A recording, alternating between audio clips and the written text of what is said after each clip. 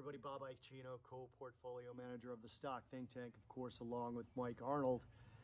And I bought myself a little present because of our March performance and our quarterly performance. And it's a very little present. Actually, you can see it right here.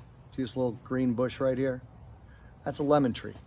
I bought myself a lemon tree. I've always wanted a lemon tree. Can't have them in Chicago. Can have them down here in Florida. And I probably could have bought myself a lot more. And if you're not following the alerts, the core portfolio alerts as we send them, and using the position size calculator, well, you clearly don't want to buy yourself a little present. And you clearly don't like your retirement portfolio that much. End of the quarter, as of the end of March, that's the first quarter end, we're up over 29% versus an S&P up about 6%.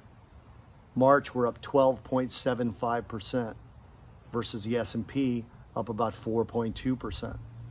Now we're looking at the end of a very strong week. It's the second week of April right now. And the Russell was down about 70 basis points. Again, if you don't know what basis points are, 75 basis points would be 0.75%. So the Russell was down just short of 0.75%, and it's now down 3 of the last 4 weeks. The other 3 indices are doing quite a bit better. The NASDAQ was up 3.02% this week, and it's up 4 of the last 5 weeks and up 3 consecutive weeks. The Dow up 1.81% this week and up 5 of the last 6, and the S&P 2.57 this week and up 5 of 6.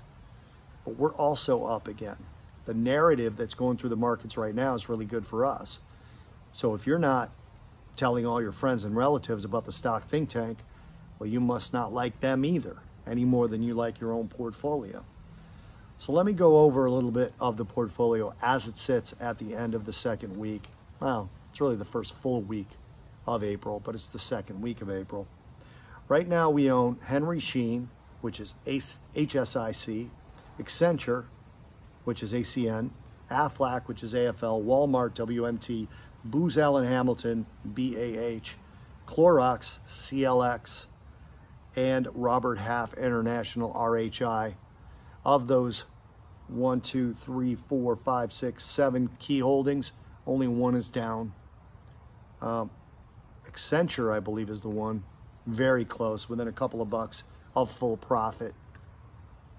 Walmart also a couple of bucks from full profit. Then you go to the special plays. We still have that PSLV, which we've said before is a longer term play. That's down right now. But CBOE is up, admittedly only a few cents. But the 2 recent ones, Under Armour, UA, and the Sprott Physical Gold Trust, PHYS, both up, both very new positions and up right away. So up 6 of 7 stocks in our core portfolio, and in the special plays, up 3 of 4.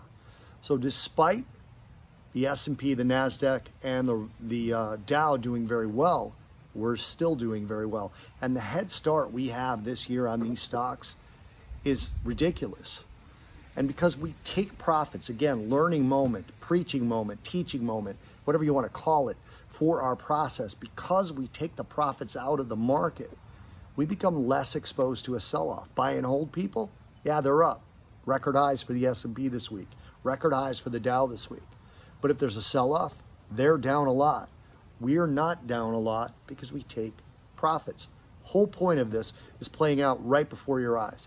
Here's something else I'm going to tell you that other people won't.